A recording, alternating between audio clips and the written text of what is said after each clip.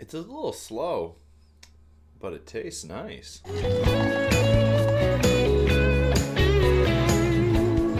Ooh, that's a hot mug, guy. Hey guys, this is my review for Triple Frontier, a new film by J.C. Chandor, who some of you may know directed All Is Lost with Robert Redford, or my first introduction to him, which was A Most Violent Year, also starring Oscar Isaac. This film is about a group of highly trained special operatives who have retired or gone on to do different things, and Oscar Isaac comes in and says, hey, I know where the super dirty, awful, evil drug lord is, and I know where all of his money is, and we can steal it. So it's essentially a heist movie set in a drug cartel world with special operative guys. And the one thing I will definitely say is that if this was actually a true story, I could almost believe it.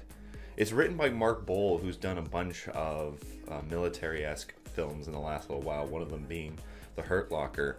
And just how the film plays out, there are some predictable moments, there are some kind of cliched moments, but I could almost see this as a realistic event, something that could have happened. Just how everything plays out, because it's not a big bombastic sort of action movie. It's a tense film, and everything that plays out is sequestered from what you would normally expect in a movie like this. So I actually did enjoy that aspect, even if it did drag a little bit. The film starts off with them kind of introducing each other. We get to know these characters. We get to understand their grievances, their issues, their reasons why they want to do this job. And then once the film starts with the heist is very, very well done. And it's at this point you notice just how well shot this movie is. This is an incredibly beautiful looking movie, especially when it goes to South America. And the heist is pretty cool. Admittedly, it doesn't go the way you would think it would, but then we see aspects of greed and wanting to better themselves taking over from what their original ideal was, and then it starts to conflict with their original ideas of patriotism.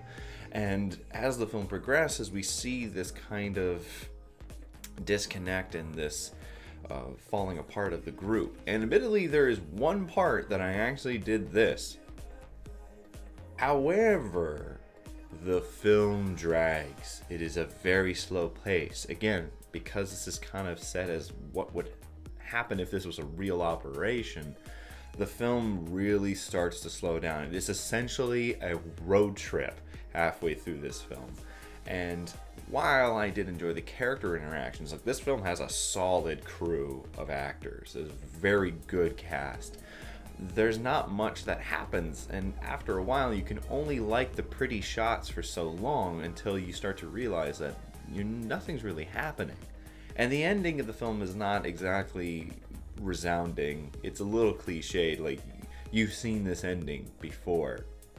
And it's unfortunate because, again, the cast, the director, and just the concept sounds really cool.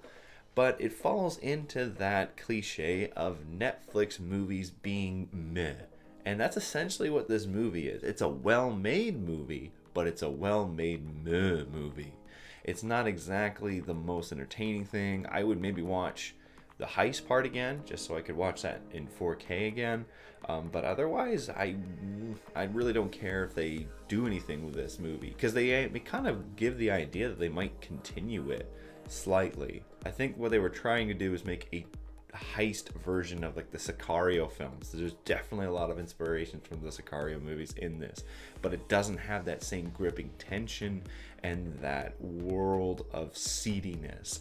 There is a dark place and a dark atmosphere in this film, but it's not used to its full extent. And speaking of that, they had Disaster Piece as the composer for this film. You know, the guy who basically made It Follows as good as it is, and they don't let him do anything. There's so much licensed music in this film, and there's a lot of points where I'm thinking, oh, okay, well, Disaster Piece is going to do some music, and then all of a sudden CCR comes on. Maybe it's not what JC Chandor wanted. Maybe there was some disagreements because I don't understand why they had him.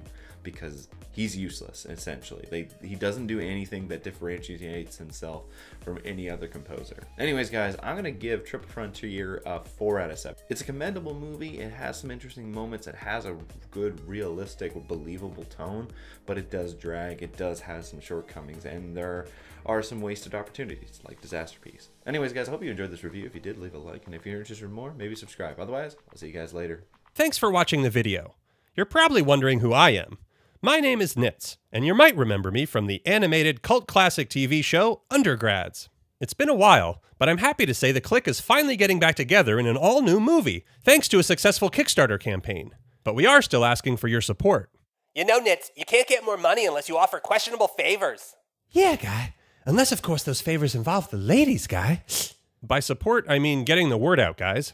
Oh, well, couldn't you find a better means than this guy? All he seems to talk about is supernatural. Or hold a coffee mug real awkward. Why didn't you ask a Kardashian or something? Yeah, guy. Get in with the ladies, guy. Hey, he's trying to help out. Like you've been trying with Kimmy Burton? I've seen Jabba the Hutt finish a marathon faster. Yeah, guy. You're a massive slug thing, guy. To see any and all updates about the upcoming Undergrads movie, be sure to check out and like the Bring Back Undergrads Facebook page. And with any luck, we'll see you guys soon.